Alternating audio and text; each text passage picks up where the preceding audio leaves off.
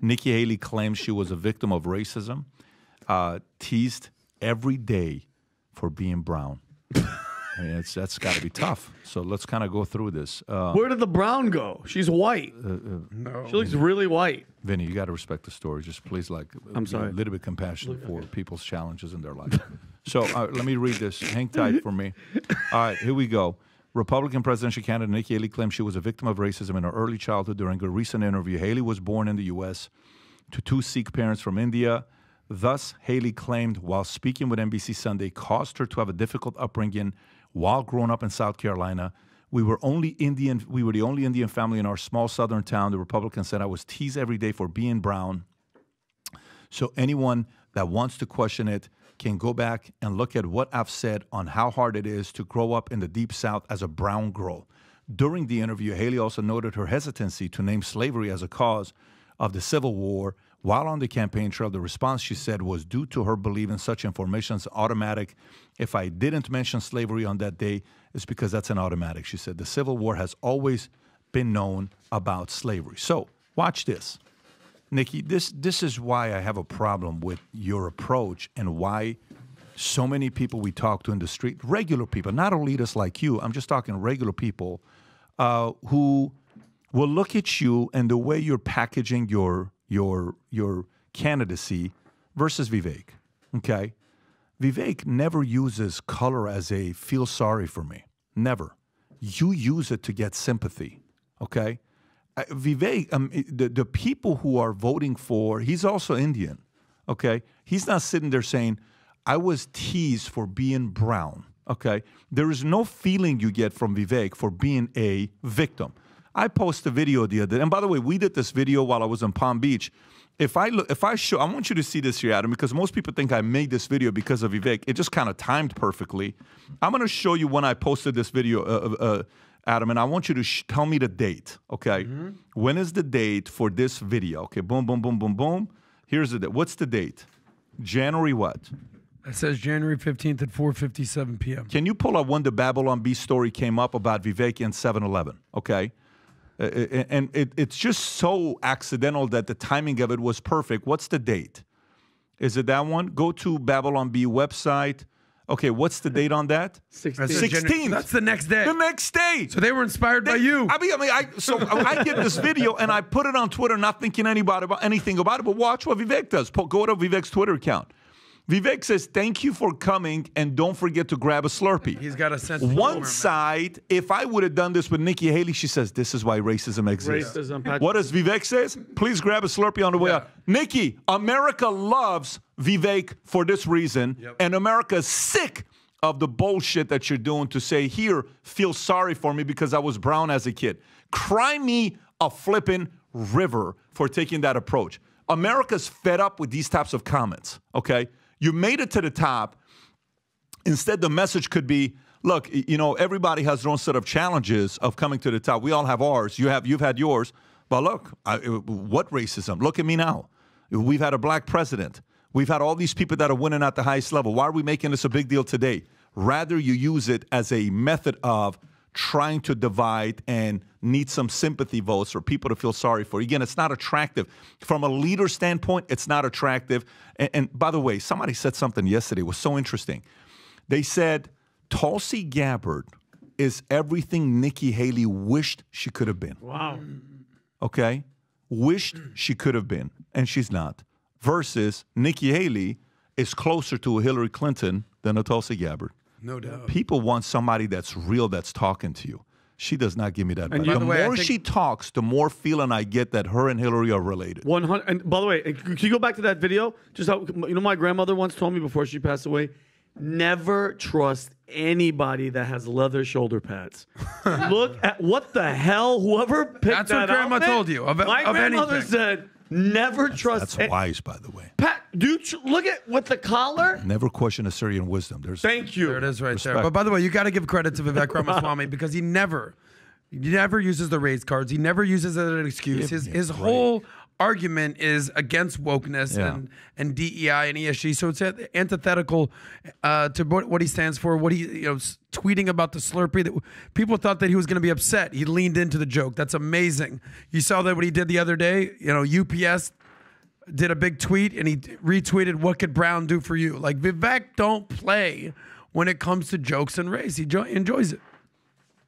It's just unattractive. It's just nothing about. By the way, it's like the whole Jussie Smollett. You want attention. Juicy Smollett. Juicy Please say Smollett. correct. Yeah, my bad. But it's like she knows she's drowning. So what card do you play?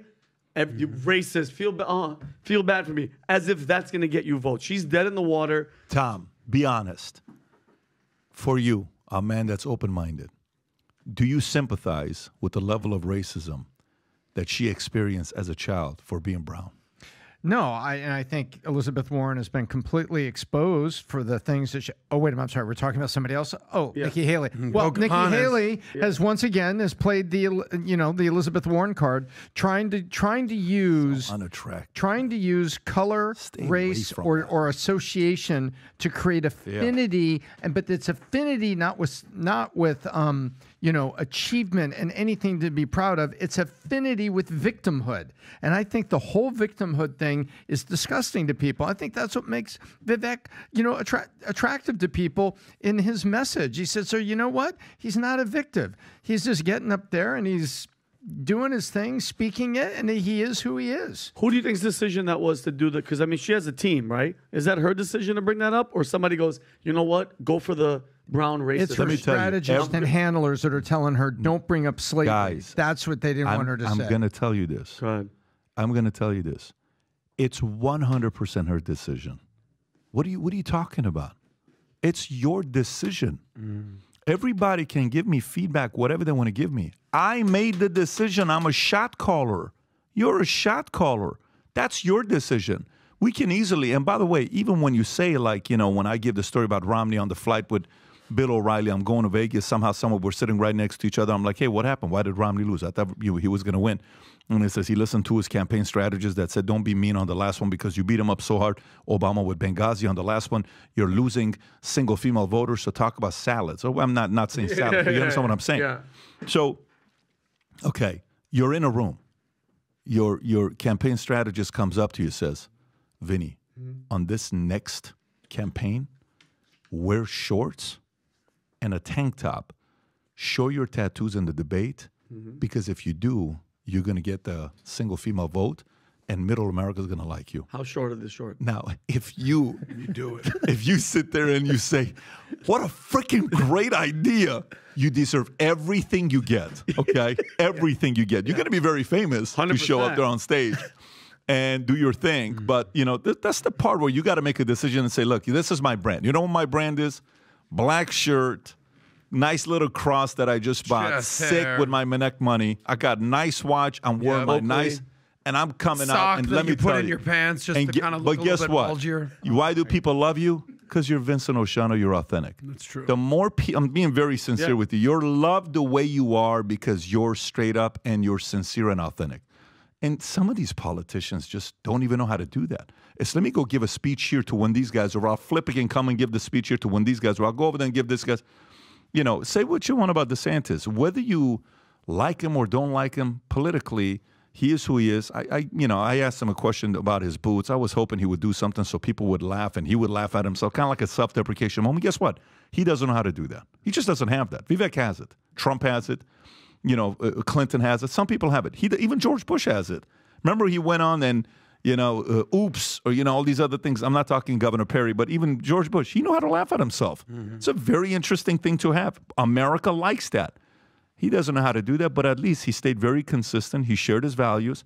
And America said, no, man, you're not number one. Maybe you'll have a different job. But Haley is... Well, I think part of the reason that you're upset by this, probably a lot of Republicans are upset by this, is because typically identity politics and race politics is owned and operated by the left and the Democrats. What are you doing? So, that's how we have a vice president named Kamala Harris, because they weren't looking on meritocracy. They weren't looking on policy. They weren't even looking at personality, quite frankly.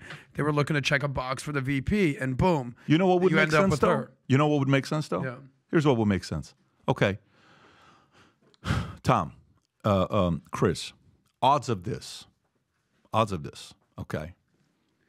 You know how, when's the last time a candidate from the right left the party? Who's the last person that left the party? What do you mean the candidate on the right? Somebody from the right that left the party. You know, RFK Dick just Cheney. left and went and became a what? He became an independent, right? Yeah. Tulsi left the left, and she went and became an independent, right? Yeah. But when's the last time somebody on the right left? Not to go to the left. Sometimes No, to go to the center, yeah. Republicans leave to go to independent status. Right. Right? Guess what? Nikki Haley, maybe that's a good strategy for you. Exactly. Go be that. Go be a, center left person and use your skin color, racism and female and women and all this stuff. Maybe that audience will like you. And by the way, in New Hampshire, you know how many Democrats they were talking about wanting to vote just so Trump loses in New Hampshire? She's getting Democratic votes. Maybe she'll get some votes on the other side. So what if she left the party and went and became a Democrat or center left? That would be interesting. Joe Lieberman. Well, this goes to my initial point where I think in 2024 this might help her a little bit, but when she loses to Trump, this is going to backfire tremendously in 2028. So she's going to get a little bump in New Hampshire. She might compete in South Carolina, not really. But when all is said and done, in 30 days when she drops out of the race, MAGA on the right wing will not forget who she is. Sure, her career will officially be finished. But Ron DeSantis, because he ran to the right of Trump, will still have a chance in 2028. Wow, Nikki just says I'm a Democrat now, and then she runs with I don't Michelle think she Obama. is. I think she's a corporate bureaucrat. I don't think she's a Democrat. I think she's taking the money. She's playing the identity politics. Which, she's by the playing way, game. okay, right there. She's taking the money. Of course she is. So watch this. Why does he like Dave Portnoy's deal? Why is Chris happy about Dave Portnoy's He deal? took equity. Because when somebody takes equity, what are they saying? I Trust really the vision. believe in long term on what's going to time, happen. yeah. But there are some people right now that are calling me, and I'm talking to them, and they're saying, hey, man, I want to sell my podcast for this, and that. I said, you want me to get you a buyer? I'll introduce you to Chris. I'll introduce you to this guy. I'll talk to them, see what they want. Okay, if you're looking for a check. These people get a lot of eyeballs, right? There are guys in the political side that just want a check. There are guys that want a partnership. There are guys that want equity. Dave wants a partnership. That's what Dave's got with the announcement that you made today, right? But I think Nikki Haley, obviously, going and sitting on the Boeing board, that's money. You didn't go to Boeing because you're like, oh, my God, I just love the planes you guys make. You guys change people's lives with these doors opening and the plane in Miami Engines on fire. burning. Isn't that great? It's like better than fireworks. I love you guys. You guys are awesome. Can you play the video of the Miami plane? Boeing just on it's fire flying. exciting. The lady is screaming, saying, what the hell is going on? So guess what, Democrats? If Adam says she's a, what did you call her? She's a corporate? Corporate stooge, or I don't know what I call her. That's by the way, that's the plan. And I want this lady to say her thing, and then I'll give my sincere shout out This is a Boeing in Miami. in Miami. Listen to this lady.